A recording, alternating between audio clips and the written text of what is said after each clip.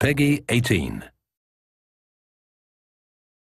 In this playthrough, we try a more direct approach of the Golden Cat mission.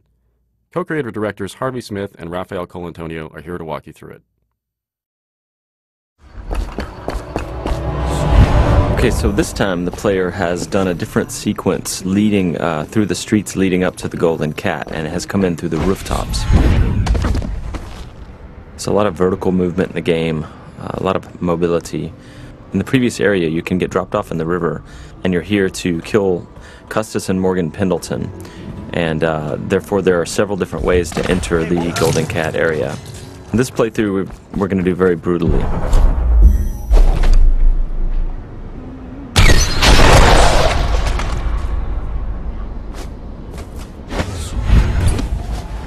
you okay? I'm logging down the first floor. Need to get the men in position. The Ivory Room. All I can tell you is it's very heavily soundproofed. I'll leave the rest to your imagination. Custis is easier to manage. Some night you just... Why would anyone pay for that? Rats, plague, elixir, bunch of crap. Huh?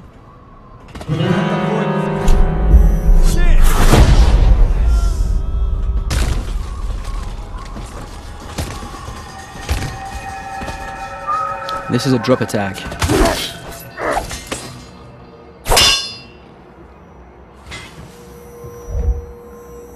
Talk to that nice girl again. The one I told you about. But you're at the Golden Cat, right? Yeah.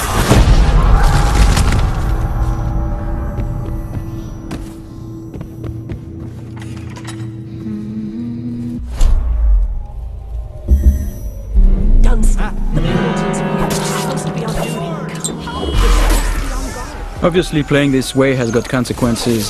Some of them is that we track the number of death and innocents that the player kill, and this derives the ending, but also derives some of the little story beats all along the game. And besides, playing this way is actually very consuming in terms of resource.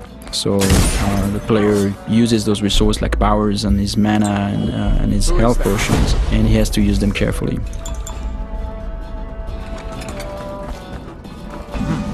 Might be worth checking out.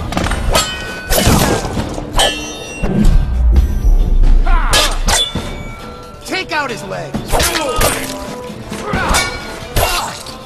So here the player stopped time just before the guards have fired their pistols, and he's planting a spring razor there. When time resumes, it will kill them both.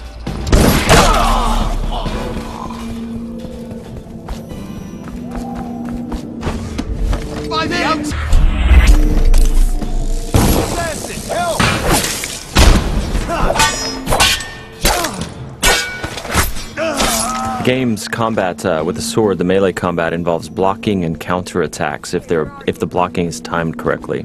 I hear you.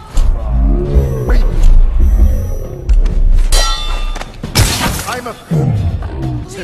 I'll have you whipped and put to work in the...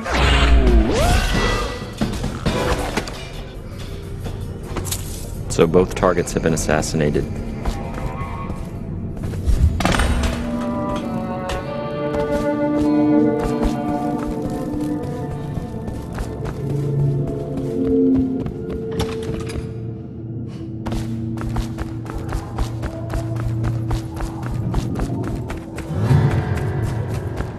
Huh?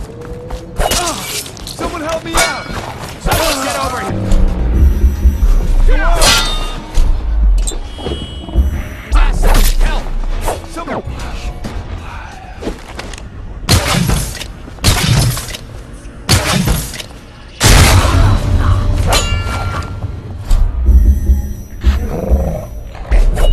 The player's summoning rats.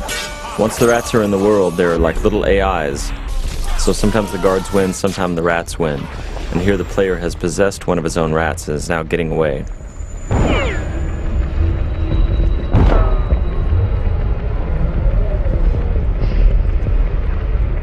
And that's the end of the violent, messy playthrough of the Golden Cat.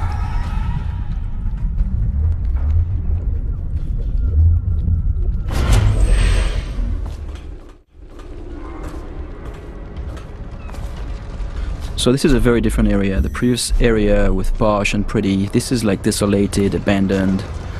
This is actually the area where there are weepers. It's called the flooded district.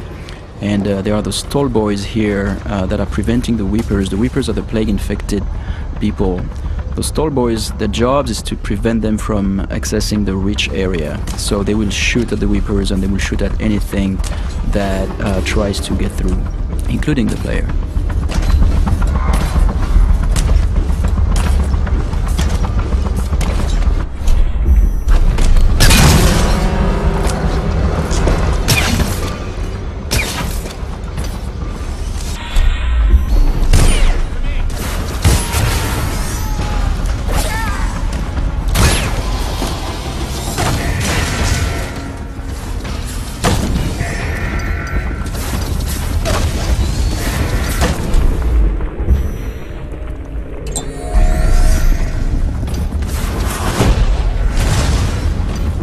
Here we're using wind blast to bounce back the arrows at the tall boys.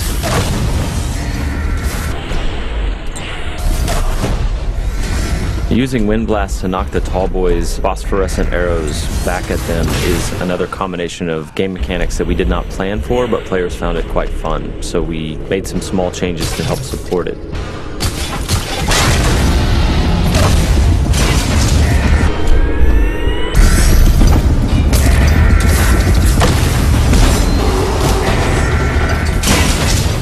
These Stiltwalker guards, the tall boys as they're called, have vulnerable tanks of whale oil on their backs that they use for their incendiary arrows. And so periodically the player is shooting at those tanks, stopping time, trying to get behind them.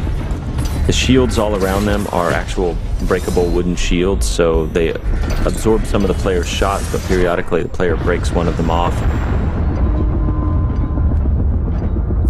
Here the player just possessed a tall boy and he's going to escape the area through those wall of lights here via tall boy. So the wall of light is a Tesla-like security device that's a powerful electrical field, and the guards at the beginning of their shift are attuned to it so they can walk through it, but the player cannot unless he hacks it.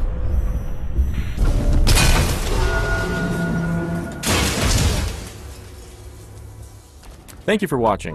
For an alternate approach, check out youtube.com/dishonored or dishonored.com.